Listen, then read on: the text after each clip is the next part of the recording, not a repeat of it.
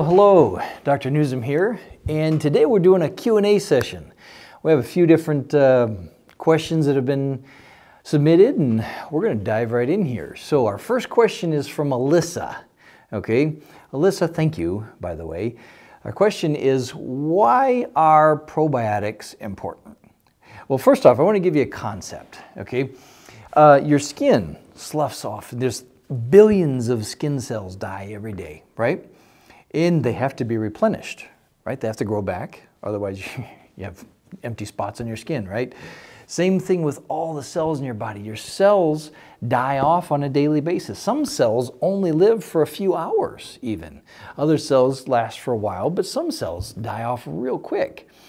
And your microbiome is made up of trillions and trillions and trillions of microbes, which die off on a daily basis, and they have to be replenished, okay? And if they aren't replenished quickly enough by growing in the microbiome, okay, because they grow in the microbiome, if they aren't replenished quick enough, you end up deficient. Therefore, you have to replenish them supplementally some other way, okay? Microbes in our gut, probiotics in our gut are so important because of the different things they do. They extract nutrients, okay, from the food that we eat. They assist in absorption of all of our food. They work in every level of digestion in our gut. Okay, so this is all very important to our nutrition, right? But they also communicate with our immune system and act as an alarm mechanism. Okay, they tell the immune system what's coming down the pike. Okay, what are they dealing with? What's in the food? What's in the air? What's in the environment? What are we dealing with? Are there other bugs coming into the system, and so on and so forth? So they act as an alarm system to the immune system, telling the immune system, they transfer intelligence off to the immune system about incoming threats. Another huge thing that probiotics do is they control inflammation in our gut. Okay, by controlling inflammation in our gut, they prevent us from developing leaky gut. So if you have leaky gut, you have to get more probiotics into your system so that they can get that inflammation under control so that that can heal, okay? Super, super important. And remember that probiotics play a huge role in our absorption of nutrients. So if you're deficient in probiotics, you will be deficient in nutrients. If you don't have a good mix of probiotics in your gut, you're going to have a real hard time absorbing anything. So probiotics are super, super important. Okay, so our next question is from Beth. Thank you, Beth. And this is, what's the deal with eczema? What is eczema? Well, eczema is inflammation in the skin, all right? From a natural medicine, naturopathic standpoint, what eczema is when toxins in the lymphatic system aren't draining out of the body properly. They're not getting into the filtration systems, the kidneys and liver, right? Properly, the body will force those toxins out through the skin. When that happens, it triggers an inflammatory response in the skin itself, okay? This can be triggered by all kinds of different toxins, okay? And it can be one toxin one day and a different toxin the next day even, okay? So it's not so much just toxicity, it's the ability to detox, which is super important. We'll get to that in just a minute, but it could be one toxin causing eczema one time and another toxin causing it another time. Same thing with foods. It could be a food allergy to milk one day, and then that goes away, and it could be lima beans the next day. It can be totally different, and it depends on how well your body detoxes. Okay, we'll come back to that in just a minute. Another big thing that triggers eczema is parasites. okay? And it's not necessarily the infection of the parasites, it's the waste the parasites produce. That toxic waste, you know, they eat and then they do what you do after you eat, you know what I'm saying? So it's that waste that they produce that triggers massive inflammation in our system, and it clogs up our detox pathways, okay? So parasites are another big trigger for eczema. Another thing is candida. Candida overgrowth also produces a lot of waste, a lot of toxic waste that if you're not detoxing very well, it clogs up your detox pathways and you end up with eczema. You know, you get the skin inflammation. So basically, in a nutshell, what to do about eczema is to detox frequently, do things to reduce inflammation overall, the overall amount of inflammation in your system, and get those probiotics and digestive enzymes into your system. That's, in a nutshell, what to do for eczema. Okay, so number 3 is a question from Teresa, and this is my favorite question. Doc, what is the best diet? Oh my goodness, what's the best diet? And you're gonna love my answer. It depends on the person. Oh boy, right? Terrible, terrible answer, right? Well, that's the truth. The truth is it depends on the person, because what is one man's medicine is another man's poison, okay? One person may do great eating an apple, whereas another person does great eating a carrot. But if the one that eats the carrot goes and eats the apple, they get sick. And if the one that eats the apple goes and eats the carrot, they get sick, okay? So what is the best diet is completely individual, okay? It depends on you. So we gotta look at food sensitivities. We have to test for food sensitivities. You can talk to your doctor, you can talk to your functional medicine, naturopathic medicine, chiropractor, you know, these types of folks can test you for food sensitivities. Number 1, that's super important. Now, we run into a problem. Here's something I see all the time, where people test for food sensitivities and nothing comes back. Although they have terrible time with just about anything they eat. Okay, it seems like they're reacting to everything. Despite the fact they're eating a very clean, very good diet, they're still reacting to everything. And we test them for food sensitivities and nothing shows up. And they go, oh, doc, what the heck, right? Well, here's the thing. When your microbiome is poisoned, it almost doesn't matter what you eat. You're going to react. It's going to be Russian roulette. It's going to be very haphazard. You might react to one thing today and not tomorrow. Or last week, something almost put you in the hospital. This week, you could eat it all day long. Okay? That happens when the microbiome is poisoned. Things like glyphosate poison the microbiome. Glyphosate's a universal antibiotic. Okay? It kills microbes.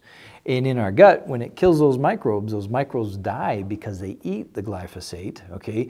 Then the microbes underneath those that are coming up, growing in the microbiome, eat the microbes that died, because that's what they do, and then they get poisoned. And it becomes a perpetual poison, and you just get poisoned and poisoned, and you stay poisoned. Your gut doesn't work well because it's poisoned. Okay, and glyphosate's only one of the poisons that we're in contact with pretty often. Okay, 70% of the water in the world has glyphosate in it. Okay, so it's everywhere. Therefore, you may need to look at a glyphosate test. Get tested. If you're eating a very wonderful, good, organic, whole food diet, and you're still sick as a dog all the time, get tested for glyphosate. There's also an environmental toxin test that you can do. You can talk to your doctor, talk to your functional medicine doctor, talk to your chiropractor, naturopath. They can get these types of tests. Have these done and see whether or not you're toxic or poisoned with some sort of environmental chemical, because they can be in that gut triggering these terrible reactions, perpetuating leaky gut, causing all kinds of problems, okay? Once you find that out, there are things you can do. Now, In my autoimmune recovery course, I lay out multiple diets that I use with my patients. Okay, one of them is my UNO diet. Okay, and you can find more information. I'm not going to explain all that here. But my UNO diet you can find in my autoimmune recovery course. My leaky gut recovery diet is in there, and I also have my microbiome fortification diet in there. Okay, if you want good information on how to eat clean, healthy food, my book, Detox for Life, has all kinds of information on that. We have 50 different recipes in there. Okay, so in both of those programs, we have multiple recipes, and we can show you how to do this, okay? But you gotta know whether you're having food allergies or if you've been poisoned, okay? So if you're reacting to food, that's important to know. There's ways to deal with that. If you've been poisoned, that's also important to know, and there's ways to deal with that, okay? So either way, don't lose hope, because both of those situations can be remedied. Okay, so what about the people that do the food allergy test and they come back allergic to everything? Okay, they can't eat anything, right? I see that all the time too. Remember that is an inflammatory response from your immune system, okay? So these foods, everything's triggering an inflammatory response. That means your immune system is in full-blown inflammation. It's a full-on inflammatory response, and celery can trigger that, okay? Something as benign as that, right? Or an apple, or, okay, things super healthy and, super chill, right? Those things can even trigger an inflammatory response, an allergy, quote unquote, okay? If your immune system is on, full-on alarm, level 5 alarm. So what you have to do with this is, one, you have to use enzymes, antioxidants, things that are going to reduce inflammation in your body. You got to use enzymes so that the enzymes digest your food for you, okay? So just some basic little things. There's all kinds of things, and this actually is addressed in my autoimmune recovery course. So, okay, so number 4 is from Susan, and this question is a two-question question, all right?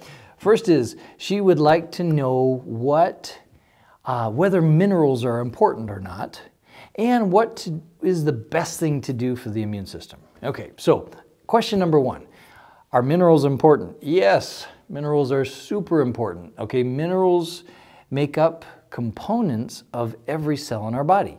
We have fats, proteins, and minerals. That's what our cells are made of, okay?